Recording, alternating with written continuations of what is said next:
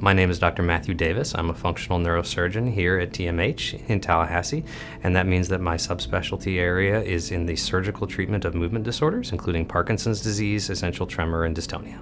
Essential tremor is a neurologic condition in which patients develop tremor, usually in an arm, sometimes in their head or neck, and it becomes a problem when it interferes with normal daily functions, such as writing or drawing or feeding someoneself. It can be treated with medications, and in patients for whom medications are not effective, surgery becomes an option.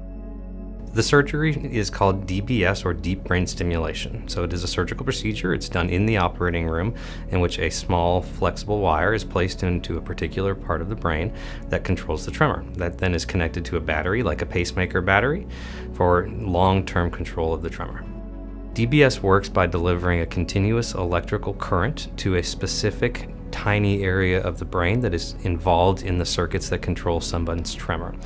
The recovery process for DBS is quite straightforward and quick. There is one night in the hospital after the initial electrode placement, and then patients are home the same day. Most patients need very little in the way of narcotic pain medicine after the procedure, and after a few days are taking Tylenol or ibuprofen, or sometimes nothing at all. In terms of restrictions, that is another common question that I have. There are very, very few restrictions. And once someone has had DBS, there are no issues with microwaves, with airplanes, with swimming. This is a standard of care for patients with these movement disorders that are no longer responding to medications. DBS has been FDA approved for over 20 years. It is covered by all of the major insurance companies. There are hundreds of thousands of DBS electrodes that have been placed all over the world. We know that it is an effective procedure. This is a quality of life surgery.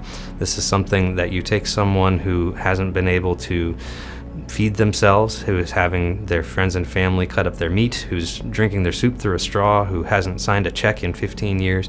You're bringing back normal functionality and quality of life. At TMH here, we have very intentionally built a multidisciplinary program that we're very proud of. It involves not just surgery, but also neurology and various therapy services, operating room teams, ICU and anesthesia teams, and we have built this really from the ground up.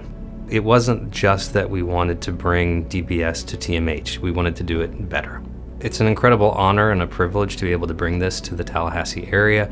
It is an incredible honor to be part of that journey along with the patients and to see their improvement and to hear the stories of things that they are now able to do that they haven't been able to do for many years. So I think it's going phenomenally well.